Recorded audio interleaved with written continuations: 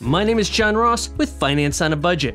In this video, I'd like to talk to you about something that not many people like to think about: disability insurance. Sure, it's easy to live life thinking that nothing bad is going to happen when everything is fine and dandy.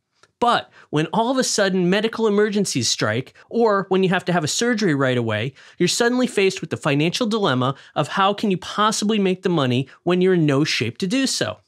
So be sure to like, subscribe, and ring that notification bell. What is disability insurance? If you're not able to work like you normally do because of a sickness or injury, your finances take a huge hit, one that you may not even be able to recover from.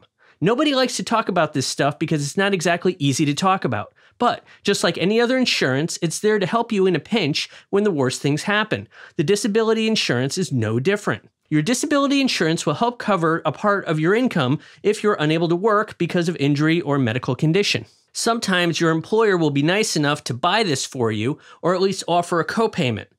More often than not, you will have to buy your own, and you really should, because when you're bedridden and suffering with a huge loss of income day after day, your company sure as heck isn't going to be there to take care of you and your family. So in short, get yourself a disability policy. If you get disabled, you need money. That money needs to come from somewhere, and if you have insurance, you won't need to dip into your savings just to get by.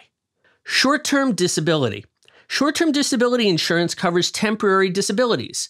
This will help you out with about 60 to 80% of your income for 3 to 6 months, or until you're well enough to go back to work. An example of this type of insurance is Aflac. While the policies and prices will vary, having a disability like a heart attack, stroke, and cancer will easily pay for itself. However, something more common would be if you broke a leg. But once I started looking into the fine print, I found that what I came up with was a ton of fine print. They would cover this, but not that. The usual insurance stuff. At the end of the day, your broken leg won't even be covered for $3,000. A low amount like STDI plans typically cover up to 80% of your gross income. Disabilities generally include chronic conditions like back injuries, cancer, and heart disease, and general off-the-job injuries. They don't include injuries sustained at work. Those fall under workers' compensation.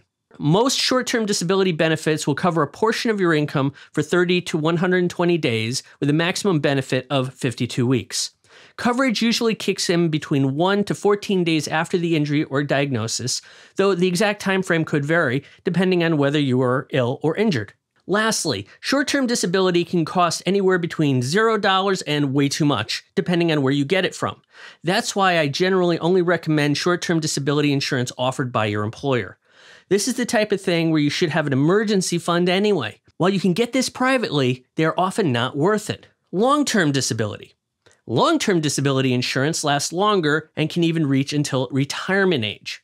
It can cover 50 to 68% of your income. This is generally provided for by your employer, but in that case, it would only cover you while you're physically at work.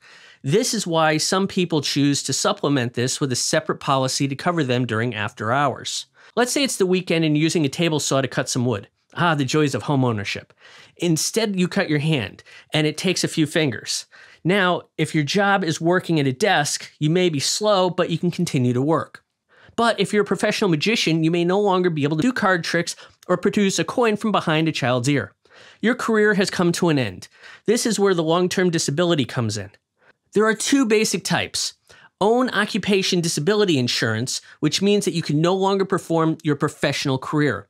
This is the type of thing that athletes face. One blown out knee and they are no longer able to do the sport at a professional level, so they have to retire. The other type is any occupation disability insurance, which means you can no longer perform any job. Unless you lose both arms, this may be hard to prove. This is why this insurance costs less, because they don't have to pay out too much.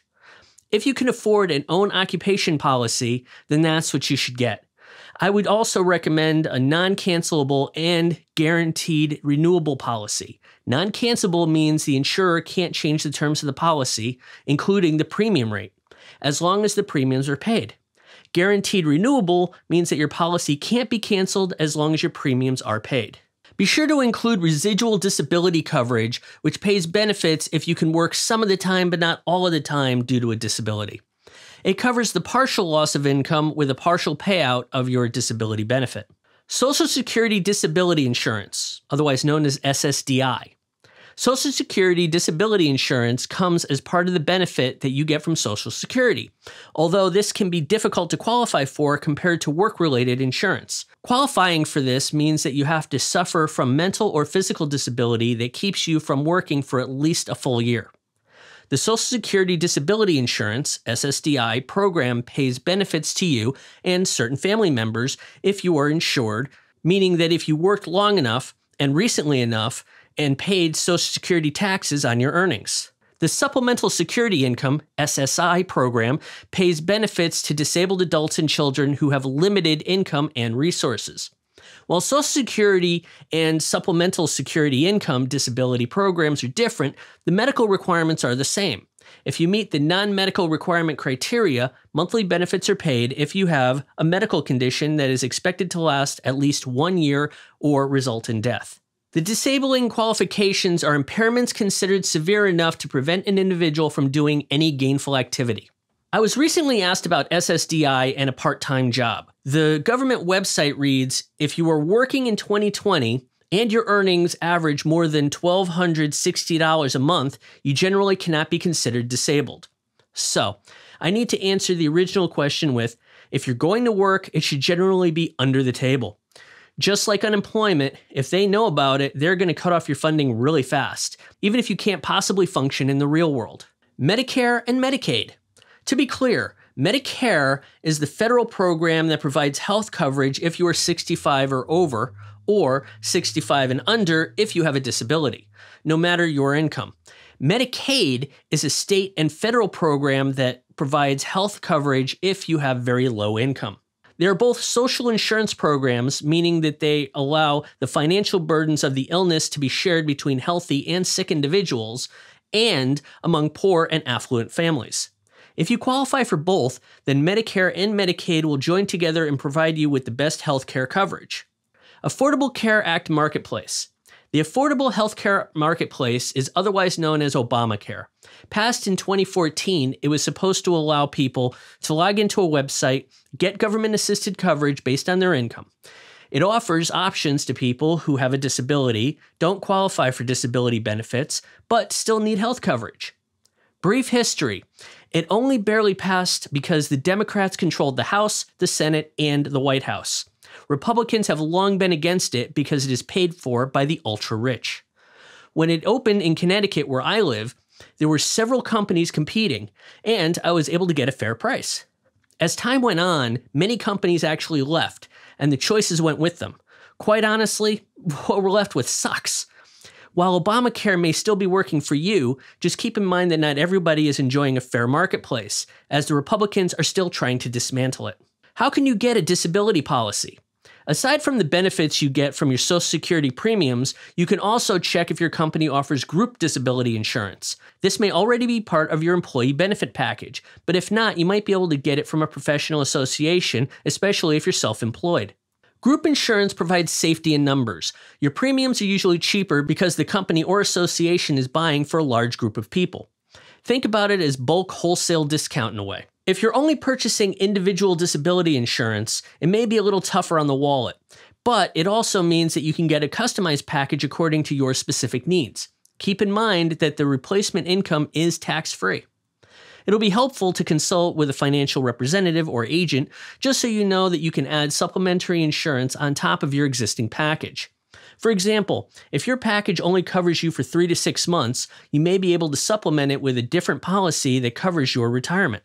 Another thing is, you don't want to wait until something actually happens. You need to be proactive about this because there will likely be a waiting period before you can put in a claim against the policy. How much disability insurance do you need anyway?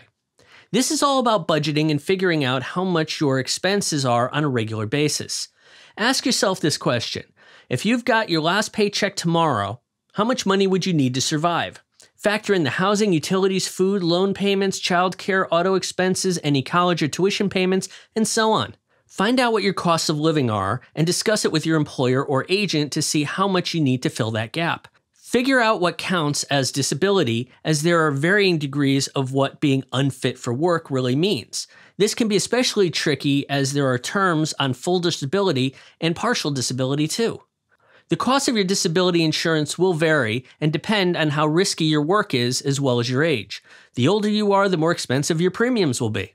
You should also consider whether or not the insurance is portable, which means that you can keep it even if you leave your current company. Check to see how long you need to wait before you can claim anything, as well as what changes in premiums during the renewals. There can be tons of terms and conditions that you really need to be paying attention to, which is why consulting with an agent or financial representative will be a huge help. They'll at least be able to spot a bad deal from a mile away and help keep you from spending your hard-earned dollars on unnecessary terms that you don't need. If you save for your emergency fund regularly, then you probably don't need short-term disability. Remember, 90% of disability claims are due from illness, not injury. So everyone should have some sort of long-term disability insurance because you never know when you're going to get something serious and life-changing. Be sure to give this video a like, subscribe, and ring that notification bell. Thanks for watching.